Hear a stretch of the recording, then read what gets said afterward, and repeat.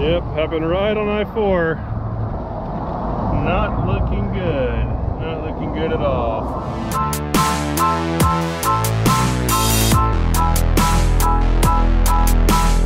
Alright, so just got done repairing this tire over here on the side of I-4 during rush hour, and I just wanted to talk about some things to make sure to do. One thing is to put air in your spare tire.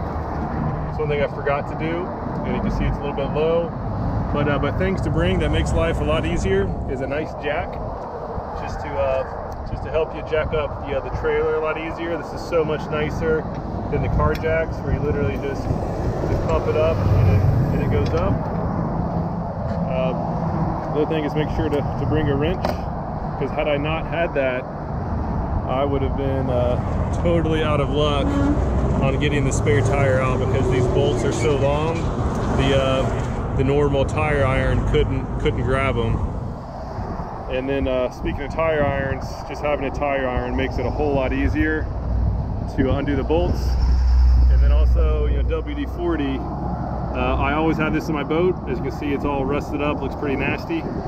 But to spray on the bolts, and it makes life a lot easier. So anyhow, that's it.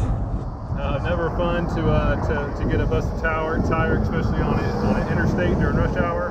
But if you come prepared, it only took maybe 15